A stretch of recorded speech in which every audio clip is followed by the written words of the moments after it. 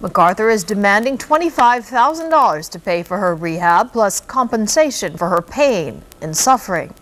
She also wants a warning label put on Starburst.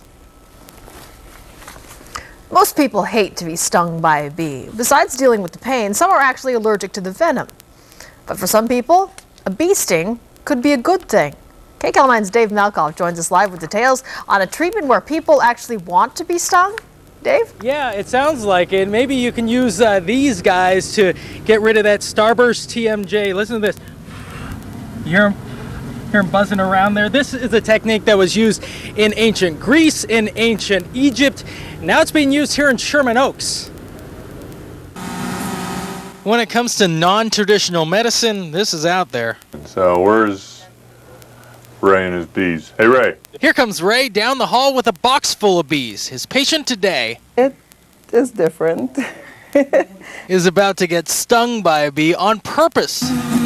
Dr. Andrew Koken in Sherman Oaks swears by this ancient technique. Traditionally, this has been done mostly by beekeepers. But he's a medical doctor. I can usually just reach in and grab them.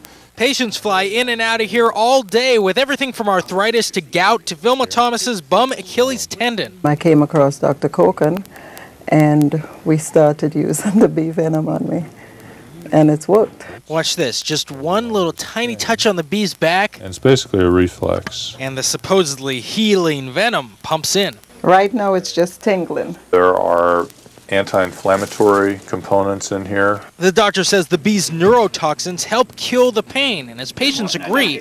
But when it comes to hard science to back it up, Scientific data is difficult to it's difficult to document this. there's very little floating around out there, many of it inconclusive. But of course, this is not for anyone allergic to bees. Yeah. But in the end, if this works for Vilma, she'll be back. See you, darling. Okay, bye-bye. Bye-bye. All thanks, she thinks, to one tiny flying pharmacy.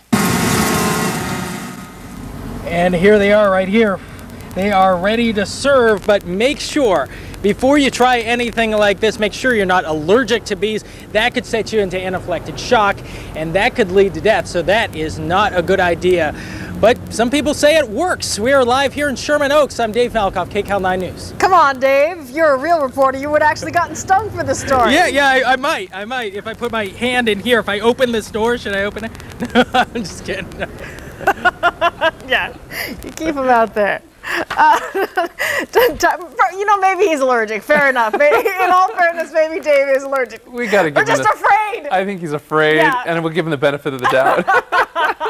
But don't bring that box back into the studio. You know, you keep it right there. That's good. I'm good with that. Oh, do not do that. But hey, we've got a great forecast out there for you, folks. Good Thursday afternoon to you. We got into